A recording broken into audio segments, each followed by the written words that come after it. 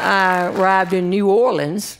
I was going to the Hyatt for a convention, and the meeting planner had arranged for all the speakers were going to be in the stretch limo.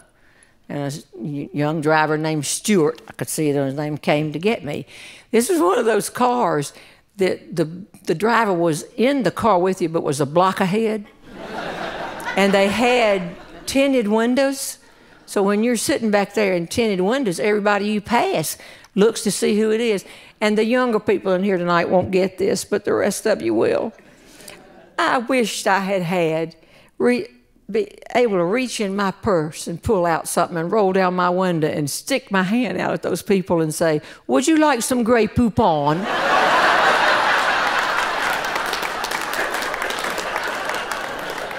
The younger people will have to Google it.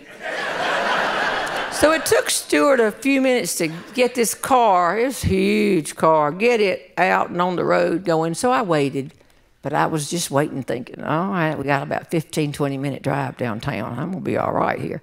And finally I said, "Stewart," you had to shout to get it, "Stewart, how long you been driving people around?" And he said, 2 years. I'm a student at Tulane. I make a little money on the side. And I said, "Great, that's super."